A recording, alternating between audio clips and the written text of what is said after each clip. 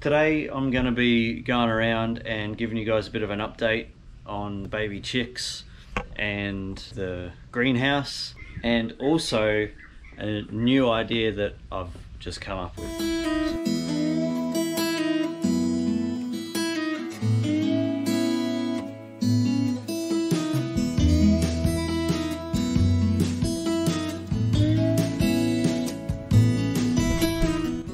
Morning everyone, it's Danny here from the Young Family Homestead.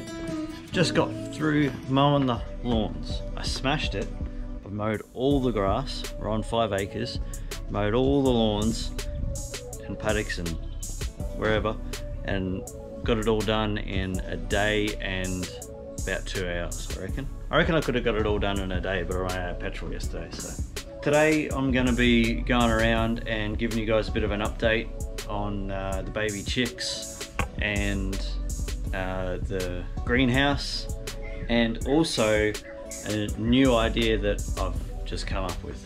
So anyway, we'll go over here, and so I just thought I'd get you guys out because the greenhouse is being irrigated at the moment.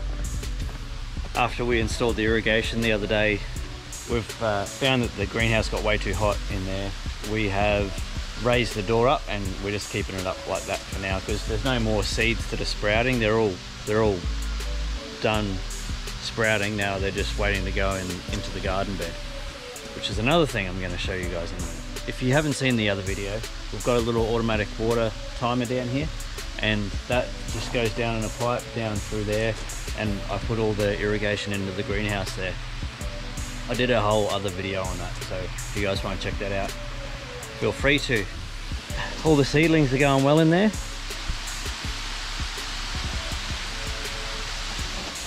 But they're well overdue from going in the garden. I know that much. So everything's going good. I don't really want to go in there and show you guys because I don't want to get wet at the moment. But this is the other thing. The raised garden bed. 7.5 give or take long and 700 millimeters deep. We made it so we could quite easily reach the other side. So that's one major thing that I've learnt from raised garden beds in the past is always make them too deep, and it just becomes more of a pain when you have to go harvest or get a fork in there to turn anything over, and this is going to be way better. And I've made it at waist height, pretty much waist height, so that is another thing that is going to be a major benefit, because usually it'll be half that and you got to bend down. So this garden bed is going to be awesome once we get it filled. We've actually, on that note, I've still got, what I filled it with was forest mulch. It was 25 bucks per cube, and which is, in my opinion, pretty good price. I did the calculations of this garden bed, and I think it takes around about four and a half cubes to fill it. It's good, isn't it? Unless you needed to go to the toilet, then I'm sorry. Go up here and check out these little chicks. For anyone that doesn't know, we've got more eggs, in the incubator, ready to hatch. But these guys have hatched. They're pretty cute.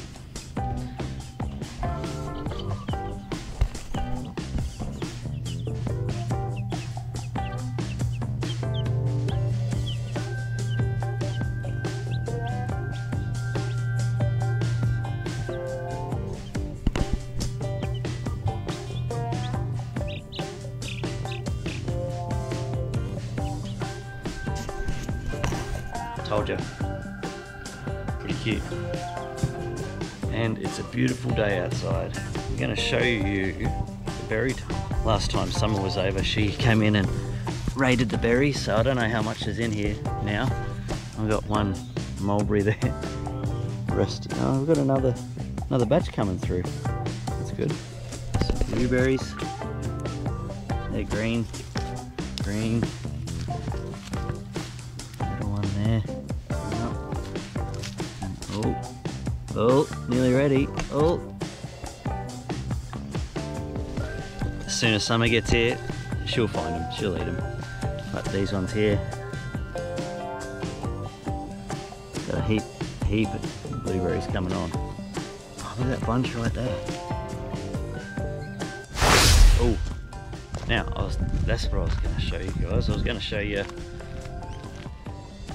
So before we got here to our property here in Delaney's Creek,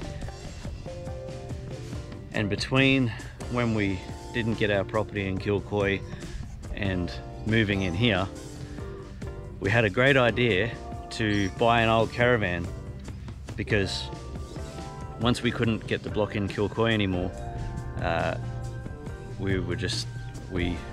we still didn't want to live in suburbia. So our next plan was to deck out a caravan and buy a block somewhere and put the caravan on it and live in it while we're building a house or something. But and it'd be completely off grid. But then we ended up with this house on this 5-acre property, and I couldn't picture us anywhere else. So this is a bit of an eyesore here. All of this is a bit of an eyesore, but it is sort of hidden up the back of the house here, so you don't really, it is out of the way. But since we're here and this is no longer required and it's just sitting there wasting space, I'm sure we'd find something else to put there, and probably another berry tunnel, a chicken coop, or something, no doubt. If that wasn't there, something else would be. But instead of getting it hauled away, I'm thinking what I'll do is dismantle all the sheeting and all the aluminium that's on the inside and build chicken tractors or chicken coops with it. Because why not have another chicken coop? What's another chicken coop? Crazy chicken guy.